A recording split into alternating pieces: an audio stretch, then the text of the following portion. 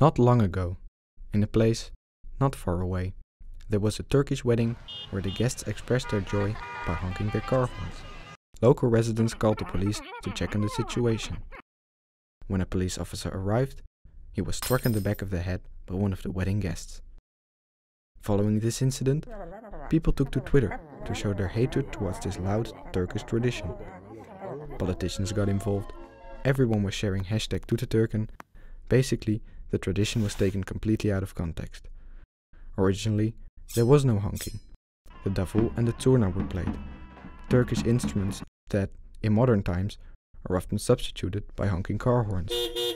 So, is throwing a bouquet of flowers over the shoulder or putting a metal ornament around our finger any better than what Turkish people are used to doing?